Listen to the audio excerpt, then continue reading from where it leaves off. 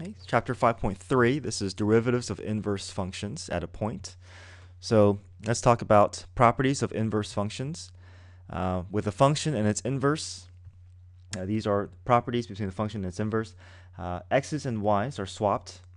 So if 4, 1, order pair 4, 1 exists on the original function, then on the inverse, there must be 1, 4 on that graph as well.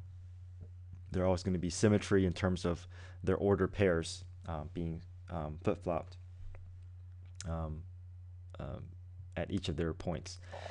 Domain and ranges are also swapped. So the domain is the range on the domain of the original function is the range of the inverse, and the range of the original function is the domain of the inverse. Okay. Graphs are symmetric over the line y equals x. So here's an example here where we can think of it as a function and its inverse are always, you can always fold over the line y equals x, and your function and inverse will always overlap exactly. Right? F of x must be 1 to 1 in order to pass the horizontal line test, in order for its inverse to be a function. A function that is monotonic, that means it's always increasing, will always have an inverse that is a function.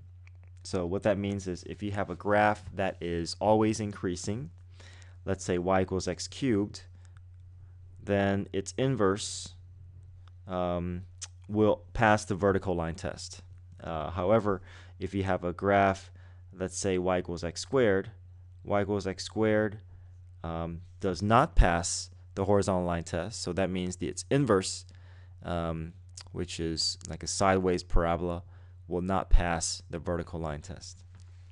Okay, so example 4, find the inverse of y equals 6x plus 2. So the steps that we take to find its inverse function is we switch the x and y. So y initially is y equals 6x plus 2. We switch the x and y, we get x equals 6y plus 2. Solve for y, we subtract 2 from both sides, divide by 6. X minus 2 over 6 is our inverse function. Okay. And we always restrict the domain of the inverse function to the range of the original function. So, for example, y equals root x minus 5. Find the domain of the inverse function. So here we have y is equal to square root of x minus 5. Now, square root of x minus 5 is simply a graph that exists, that starts off at 5, 0 and moves, increases towards infinity. Now the domain for this original function is from 5 to infinity.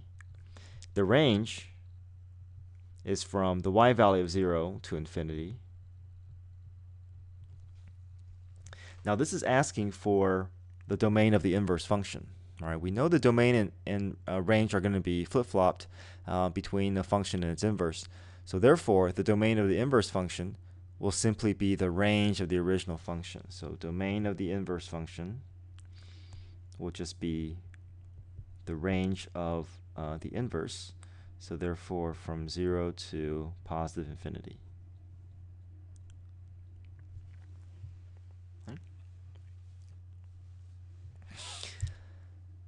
Okay, so moving on to evaluating the derivative of an inverse at a point. I have a graph here just to show the relationship or the visual between a function and its inverse. Let's say this top function here is f of x, and let's say this bottom function is f inverse of x. All right. Notice that you see here we have the line y equals x. We see the function and its inverse are symmetric about the line y equals x. And if I have a point 1, 4 that exists on the original function, then 4, 1 must exist on the inverse function, right? That is just going to be a property that's going to exist for every function and its inverse. Now, the relationship in terms of the slope through these points there's also a relationship there. So if you can imagine, let's say the slope through the tangent line, the slope of the tangent line to the curve at this point, let's say the slope here is 7. Okay, so at corresponding at point 1, 4, the slope is 7. Now let's look at the inverse function. There's a corresponding point at 4, 1 because 1, 4, and 4, 1, these are corresponding points. And through this corresponding point, if we find the slope of the tangent line, this slope will be always the reciprocal of the slope of the corresponding point of its inverse function. So if this is slope of 7, then this slope of the tangent line must be equal to 1/7. Okay, it will just be a direct reciprocal. You will not change signs. You will just take the slope and then you just flip it. Okay. So that's what highlighted. That is what is highlighted here in this table that I have here.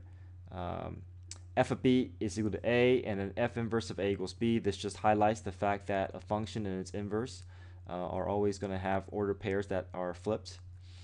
And at their corresponding points, f prime of b is equal to n, whatever that slope is. The derivative of f inverse of a must be equal to the reciprocal of this slope. So this is slope n, then this must be slope 1 over n. So example 6, x cubed plus 4x plus 2 is our function. Find the derivative of f inverse at -3.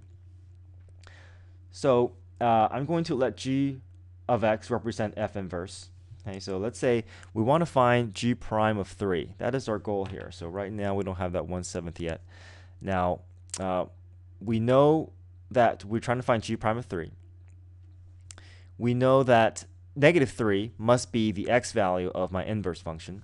Now if -3 is the x value of the inverse function, then we know that -3 must be the y value of the original function, right? The order pairs will always be flip-flop. So if I know that -3 is the y value of my original function, then I can use that information to help me find the x value of my original function. So I can set -3 equal to my function. So -3 is equal to x cubed plus 4x plus 2. I subtract 3 from both sides, or actually I can just add 3 to both sides. I got x cubed plus 4x plus 5. And I just go through a series of guess and checks because I can't factor this out. If I try and figure out what is the x value that will make this statement true, it'll be x equals -1. So x equals -1 will be when y is -3. Now, if the order pair for the original function is -1, -3, then for the inverse it must be -3, -1. Okay, so now let's go and see if we can determine what f prime of -1 is, because if we can find f prime of -1, then we can use that information and find the slope at the inverse function at its corresponding point. So to find f prime of -1, I first need to find f prime of x. To find f prime of x, I go through power rule. So x cubed becomes 3x squared, 4x becomes 4. We plug -1 into the derivative. When we do that, we get 3 times -1 squared, which is 3. 3 plus 4 is 7. So my slope for this original function is going to be 7, which means the reciprocal, that means for its inverse function, the slope must be its reciprocal. So the slope there will be 1/7. All right, example 7, we have f(x) equals square root of x cubed minus 7. Find the derivative of f inverse at 1. So to do that, we know that I'm going to again let g of x represent my f inverse function. So I want to find g prime of 1, which means that the x value for our g function is 1. So if 1 is the x value for the inverse, then 1 must be the y value of the original function. So if we know 1 is the y value of the original function, I can use that to help me find the x value of the original. So replace y with 1, solve for x, cube both sides, square both sides, 1 equals x cubed minus 7, add 8 to both sides, solve for x, we get x equals 2. So the order pair for the original function is 2, 1, which means that for its inverse it must be 1, 2. If I can find f prime of 2, then I can use that to find g prime of 1. So to find f prime of 2, we first need to get to f prime of x. To get to f prime of x, we can look at our function and realize that we have to go through chain rule, bring down the 1/2, keep the parentheses, subtract 1 from the exponent, multiply by the inside function's derivative. We clean this up, and then we can plug 2 into the derivative function, and we get 12 over 2, 3 times 2 squared, which is 12. 2 cubed is 8. 8 minus 7 is 1. 2 times 1 is 2. So we get 12 over 2, which is 6. If the derivative at 2 is 6, then the derivative of its inverse at the corresponding point, which is at 1, must be the reciprocal, which is 1/6. Right, the last two are more concept questions. We know here g of f of x equals x, and I should have said that f of g of x is equal to x to confirm that f and g are inverses of each other. So that should be repeated here for example 9 as well. Right? So let's say we're trying to find f prime of 2. So to find f prime of 2, we know the x value for my function, my f function is at 2. So however, I know that g of 7 is equal to 2. So its inverse function has 7, 2, which means that the inverse must be at 2, 7. So that means if I can find g prime of 7, then I can use that to find f prime of 2. G prime of 7, they told us, is 10. So f prime of 2 must be the reciprocal of that, which is 1/10. So f prime of 2 is equal to 1 over 10. Okay, last example. G of f of x equals x. I should also say f of g of x is equal to x to confirm that f and g are inverses of each other. G of 9 equals 3. G prime of 9 equals -4. Find f prime of 3. So f prime of 3, we know 3 is the x value of the inverse function. So I can put the 3 here. They tell us that g of 9 is equal to 3. If g of 9 is equal to 3, then no f of 3 is equal to 9. That's just the relationship there of inverse functions that is told to us at the beginning of the problem. G prime of 9, they tell us, is -4. We have consistent x values for our g function. So g prime of 9 is equal to -4, which means that I can find f prime of 3 by taking the reciprocal of this slope. So the reciprocal of -4 is simply -1 over 4. So f prime of 3 is equal to -1 over 4.